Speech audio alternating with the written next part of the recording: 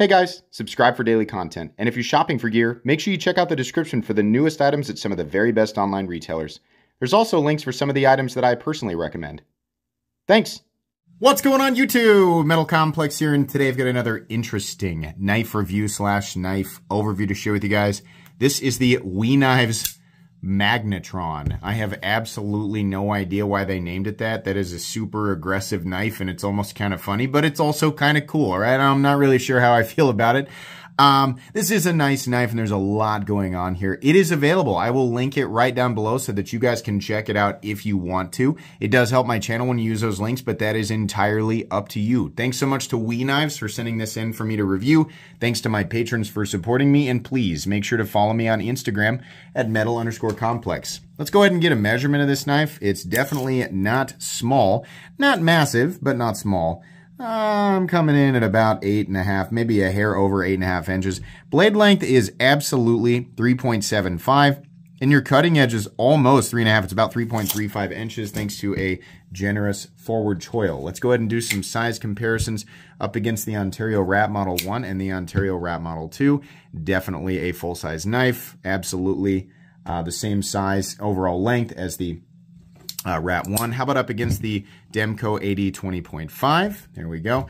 How about up against the Spyderco PM2 and the Spyderco Para 3?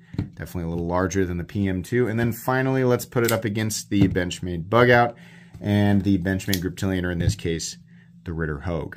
So how's the action on this guy? So WE Knives are made in China. I'm sure that everybody knows that by now. They are definitely one of the nicer production companies out there. They do everything pretty much perfect. Every now and then you get a little bit of goofiness, but it's pretty rare.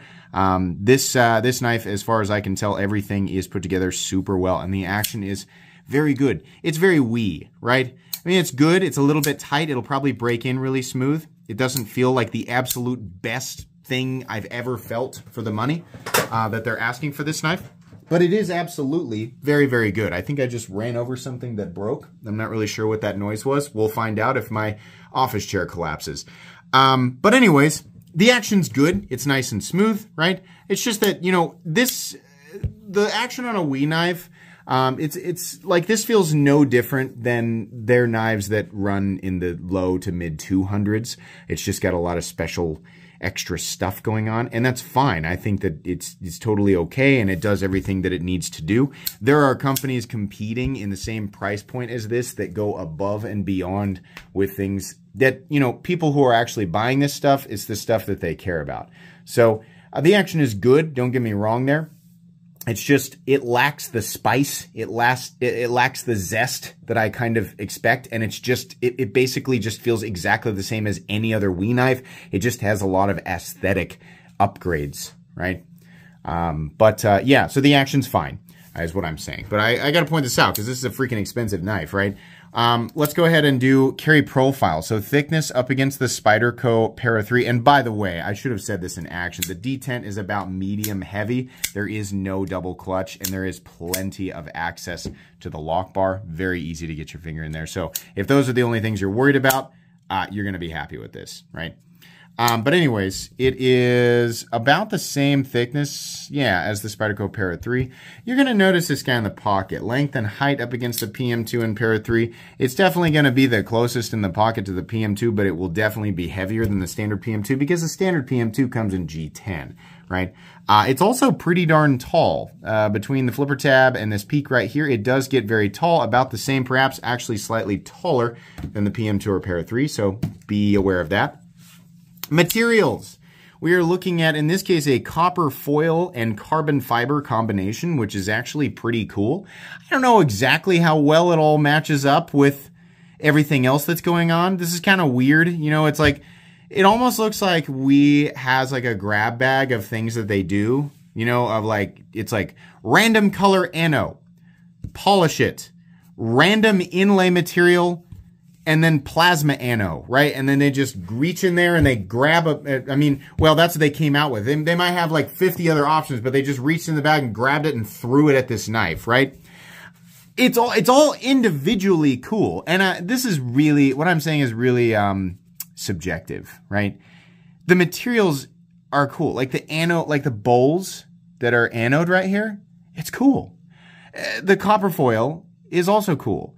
I don't know how well it goes. I don't know how well the copper parts of the carbon fiber go with the bronze anode. And then it's black and it's textured, which is its own thing. And then we have a pivot collar that I assume is also anodized titanium. And then we have the actual female end, or the Chicago end, I guess, of the pivot on this side, and the adjustment head on this side have that sort of plasma anode thing. Not Timascus, the plasma anode. It's really bizarre. I'm not convinced that there was any, they were just like, yeah, whatever, we need to make 4 different ones, so let's just do wildly different things. For some people, this is going to work. But I feel like in this case, it's less of a well thought out, like, does this all flow together kind of thing. And all of the different variants are kind of like that, right? I think they're just hoping to grab the attention of as many people as possible without, like, trying to make something that all goes together and flows together. It's just really like, blah! You know, like everything just all got stuffed into a cannon and fired at this thing. So, I don't know. You're going to have to make that decision for yourself. I'm just pointing it out. Like, that's the first thing I noticed. It's not like, for example, like on the Ziphius, the one that I have that's blue, and it's got the carbon fiber backspace with the bead blasting, and it's got the hand rub satin finish blade. Everything flows really well. Everything looks like it was supposed to be on that knife. This looks like it could have been anything, and they just kind of threw it here, right? Okay, we get it. But we have the copper foil carbon fiber, we have titanium, and we have CBM 20CV, because that's what they always use, right? And that's fine. It's all very premium. It's not; these are not inexpensive materials at all. So yeah, let's go ahead and weigh it. Is there internal milling? I actually haven't looked yet. No, not really. And it's probably because they had to cut out pockets for the copper carbon fiber. So it's definitely lighter than if they had done this full titanium, right? Give me a second here. There we go. Fairly heavy. 5.15 with last minute adjustment, 5.15 ounces. Pretty heavy. Not perfect ratios, but it's not anything insane. A 5-ounce knife isn't that insane. And honestly, it's balanced right where you would put your index finger. So it's a big knife. It might be heavier than some people are used to carrying. But if you're used to carrying knives of this size, obviously it's not really going to be that big of a problem. Let's go ahead and do a hardware check. I'm going to get out my tools as per usual. My tools are very inexpensive and very recommendable. You can find them right down in the section of my description that talks about the tools I use on this channel. This is a T8. I'm going to guess, like other WEs, everything's going to be T8. We have T8, T8. Yeah, it's all going to be T8. 2 screws on this side, screw right here, and a hidden screw for the pocket clip. And then there's also the lock bar insert screw, but you're never going to have to take that out. Anybody who does take those out, stop doing that. Stop. You didn't have a reason to take it out. And don't do that. Don't take out the lock bar inserts. I mean, okay. Maybe there's like 1 or 2 people who ever really, they were justified in it. I don't even know why, right? But don't do that. Leave the lock bar insert alone. You don't need to take that thing out and clean it, right? That's just not, it doesn't need to happen. But anyways, yeah, minimal hardware and T8, that's great. That rhymes. I don't know why I said that. I guess just making sure that you know that I'm also aware of it. Anyways, let's go ahead and measure blade stock thickness. That looks like 140 to me. Maybe 145, maybe even 150, right? These things always kind of throw me. Oh boy, it is. It's 100 and says 151,000. It's about 150,000. So, okay. Fairly thick blade. Let's go ahead and move into the meat and potatoes here. Here's probably my favorite part about the knife. It is extremely comfortable. Every area that could be sharp is not. And the pocket clip is milled, and it is specific to this knife. Thank you very much, WE. That is awesome. One of the biggest slaps in the face for me was looking at a premium WE knife that had a pocket clip that was obviously generic and meant to fit a whole bunch of different models. And they were like, but it's blue. We made it blue. And on this one, we made it bronze. Yeah. With these nicer knives, with these more expensive knives, they definitely need to have clips that are unique to the design, and that is what we have here. It's also a nice functional clip, and it is milled, not stamped. The backspacer is also milled, which is nice. The ergonomics are very good, and the choke-up spot here is also very good. The thumb ramp is very nice and complements that index finger position. Just really cool. The texturing is nice, and the inlay work is very nice. It it just looks funky, right? It's weird. I feel like I'm looking at a chemical spill here. Like a chemical spill that was like outside of a Christmas store, and like the Christmas, like everybody was slipping around and they started knocking stuff down at the Christmas store. And so now there's ornaments and chemicals everywhere. I don't know. I don't know it's so weird, man. I'm not really sure what I'm looking at. I feel like if they had gone with this, like the copper here, right? And then they had kept this whole black and copper theme throughout the knife, it would have been really cool, right? Or here's the thing. Instead of the copper, like more of like the sort of bronze foil or gold foil carbon fiber, and then match the anode to it, right? So that you have a distinct theme, right? And same with the pivot. This random little bit of plasma, and some people like this. Some people like something different going on with the whole knife, right? And then, you know, what's really funny to me is that there's like 10 different things going on here, and then the blade is like, you know, if someone's like, oh, I can't wait to see the blade. Oh, it's black. It's just weird, man. I don't know. I don't know. It's done well. Fit and finish is very good. Ergonomics are very good. It's just bizarre to me. And, you know, I thought, well, maybe I'll look at the other versions and maybe they'll have something a little bit different going on.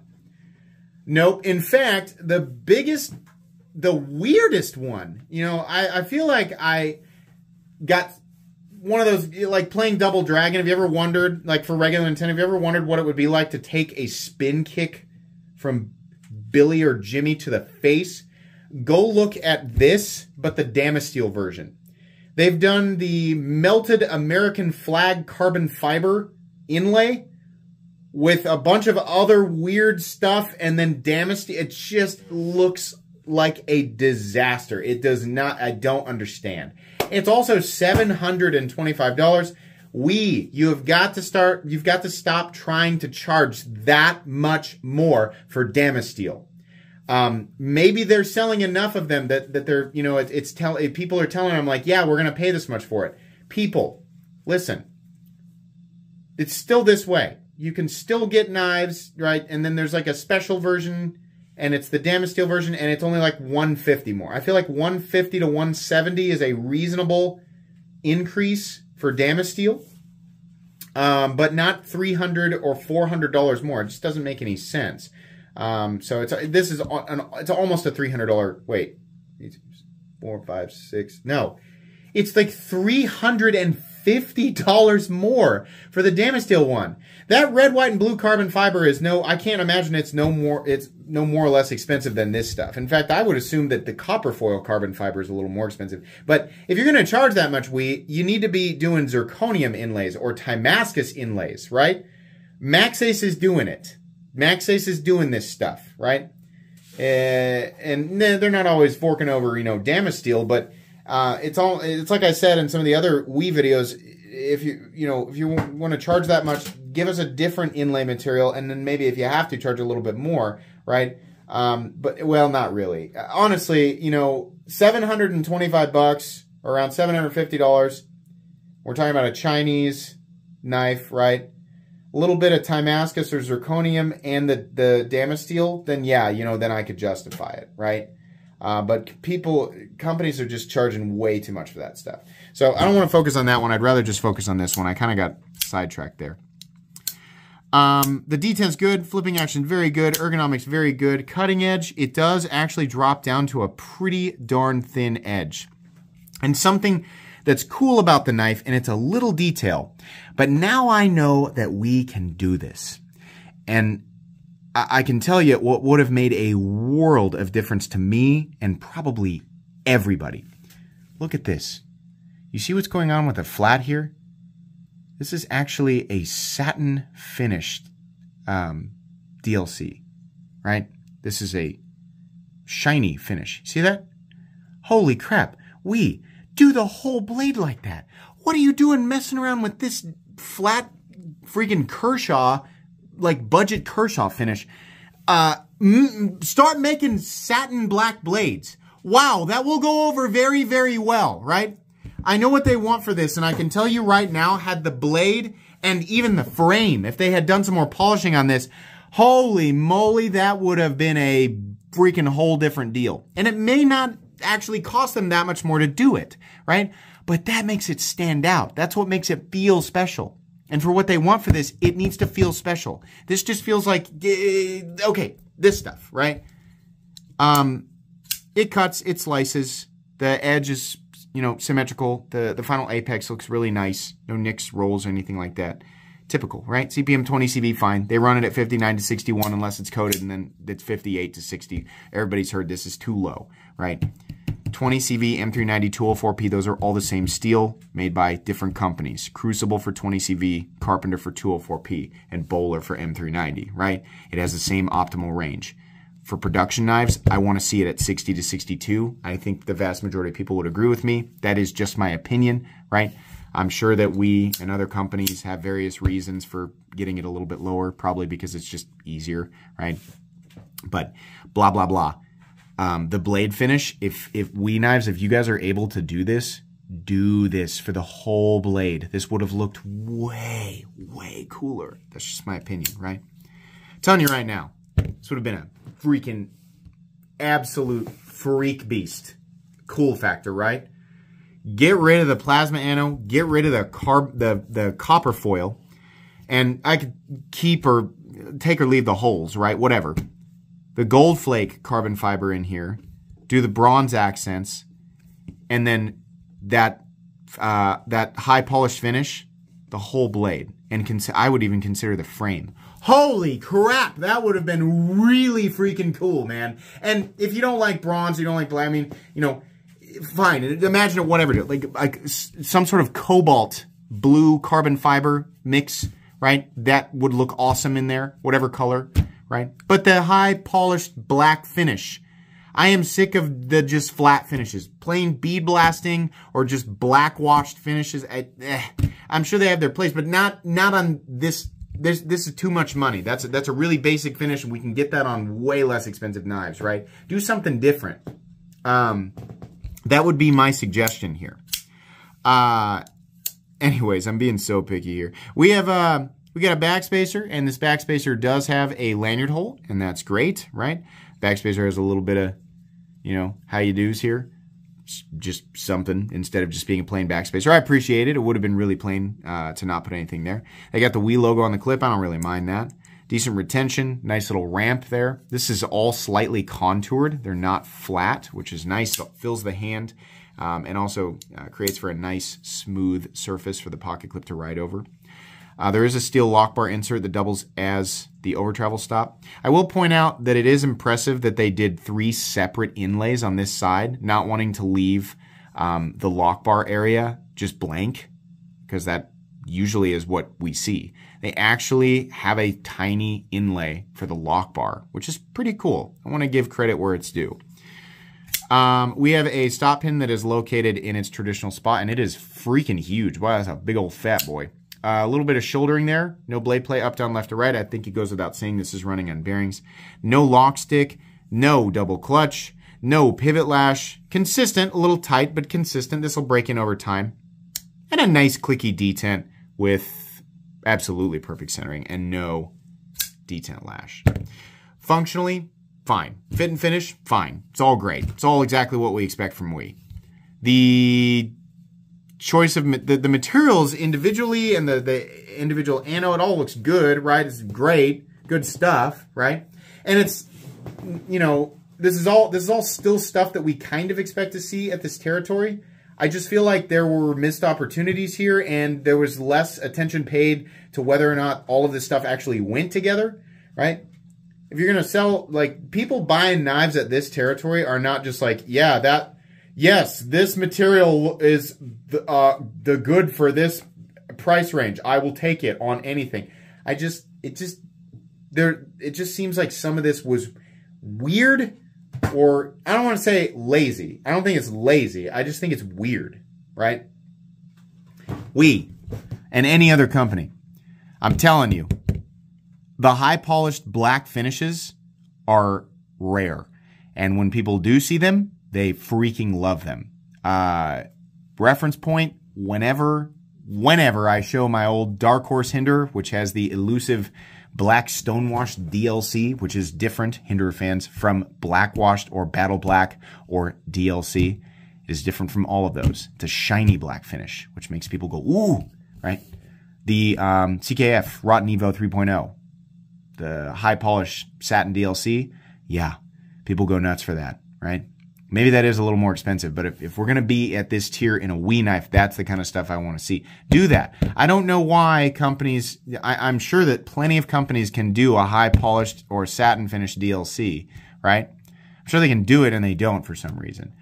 Do it. People, I promise you, will really like it, and it would have given this knife a lot more character. As it sits, the base price of these is $360, which is just a lot of money, right?